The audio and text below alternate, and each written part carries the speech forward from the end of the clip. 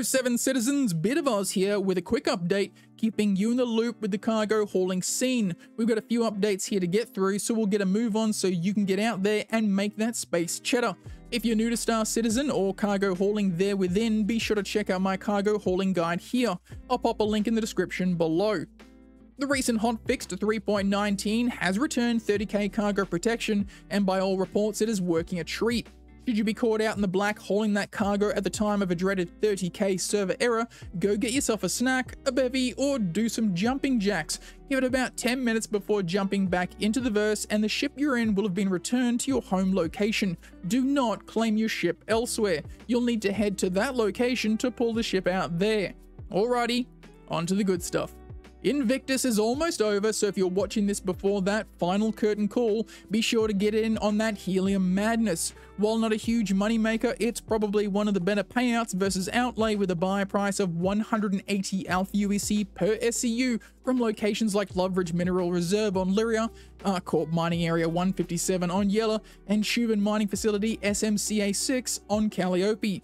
With a sell price of roughly 374 aUEC at IO North Tower at Area 18 ArcCorp being the best buyer, essentially doubling your investment.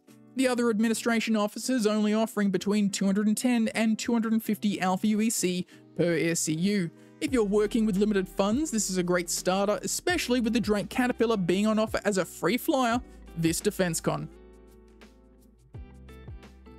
The next update is a popular one of late, with Beryl being a solid and reliable moneymaker, coming in at roughly 500 aUEC per SCU profit.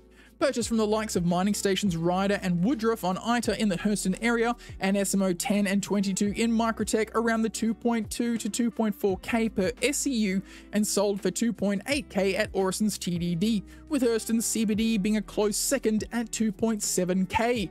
Stock of this is in vast abundance, so you shouldn't have too much trouble getting a full load. The last update I have for you is regarding diamonds, with a little bit of good and bad news rolled into one. The prices on this commodity have seen some adjustment recently, with the profit margin being brought into line with many popular commodities, the buy price being around the 3.8k per SCU and the sell price being 4.3k, bringing its profit margin down from the aggressive 900 aUEC per SCU down to a modest, though still enticing, 500.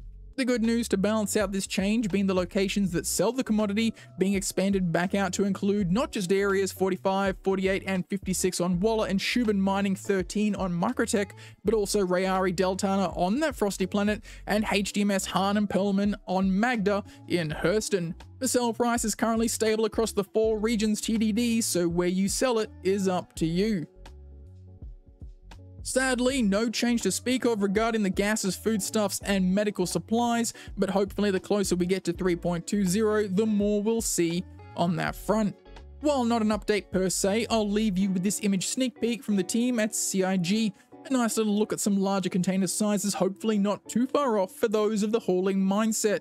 Be sure to give the video a like, it really helps out the channel. Subscribe for more content like this, and as always, stay safe in the verse, and I'll catch you all next time.